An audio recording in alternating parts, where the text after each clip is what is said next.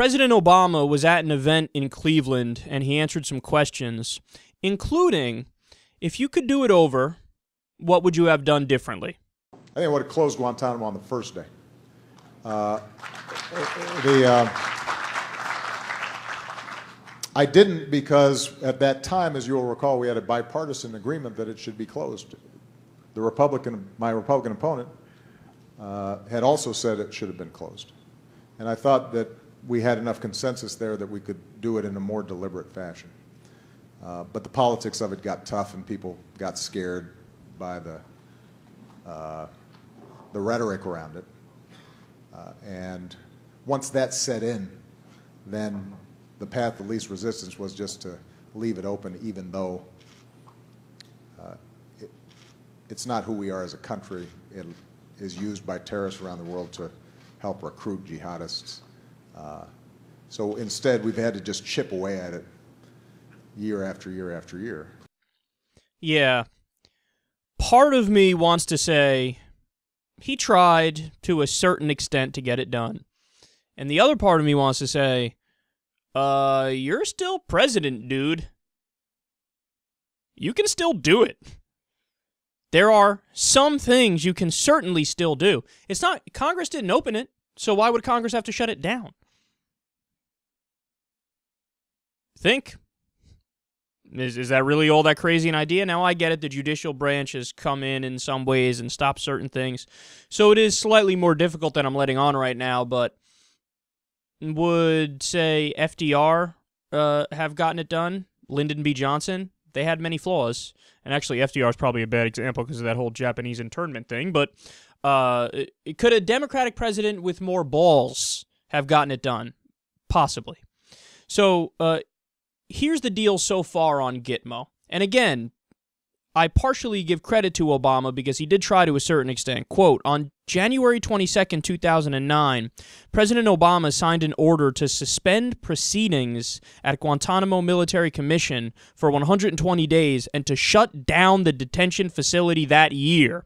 On January 29th, 2009, a military judge at Guantanamo rejected the White House request, creating an unexpected challenge for the administration as it reviewed how the United States brings Guantanamo detainees to trial. So it's not like he didn't try, but are there workarounds to something like this? Possibly. So here's the conundrum that we're now stuck in. Quote, 46 detainees are too dangerous to transfer, but not feasible for prosecution. Whoa. So that means that they're permanently stuck in limbo. So the real takeaway from this is, God, did the Bush administration fuck us. Because they opened Pandora's box and put us in an unfixable situation. Because let's say you really wanted to do justice to the people who did what they did on 9/11 and to Al-Qaeda and anybody affiliated with them. You can't approach the issue the way you did. Because the second you decided to take these people and torture them and put them in an extrajudicial prison, you just made it so that you can never really take them into the regular prison system because any judge would have to dismiss the case immediately because you didn't abide by the way you were supposed to procedurally to get to that point.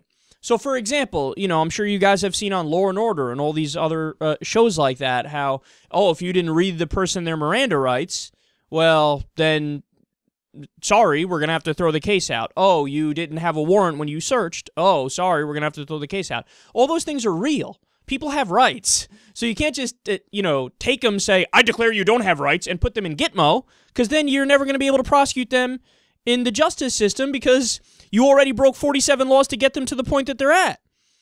And then people fire back and they say, yeah, but these people aren't American citizens, so they don't get rights. But that's a fundamental misunderstanding of the way our Constitution works. Our Constitution lays out restrictions on government.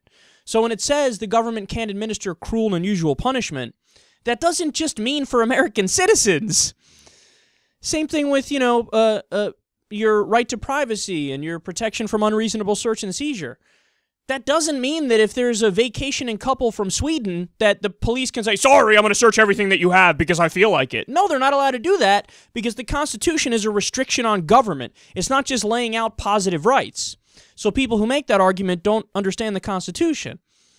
So as much as I go after Obama on this issue, and some of it I think is absolutely merited, but you do kind of have to feel bad for him because he really is in an unfixable situation. I mean, what are you going to do with the fact that there's 46 people there who are, we kind of know that they're guilty, but there's nothing we could do. We either fucking release them or we keep them there permanently. What do you do?